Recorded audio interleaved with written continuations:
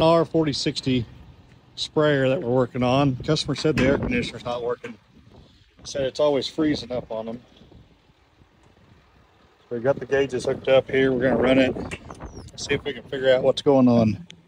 Got the fan on, temperature set as low as it'll go. Got 70 degrees outside right now.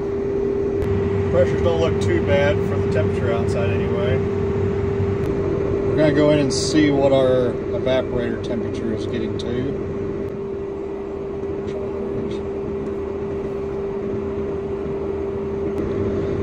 He said it's been freezing up, so my suspicion is we got a evaporator core temperature sensor that's failed, causing the compressor not to kick out.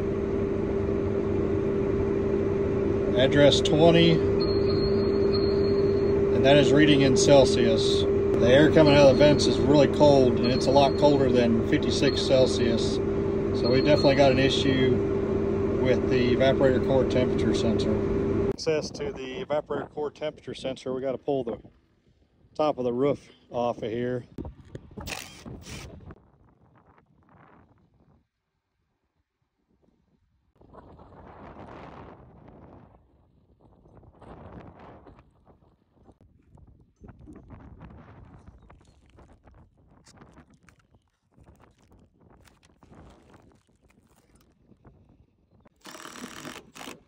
We're looking at address 20 here, which is evaporator core temp.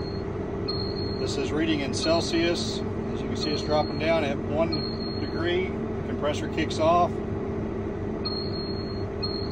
Compressor kick back off.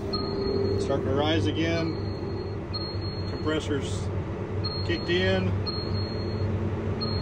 Back at 1 again. Compressor shuts off. So compressor is definitely kicking in and out like it's supposed to now. All because we had a bad sensor.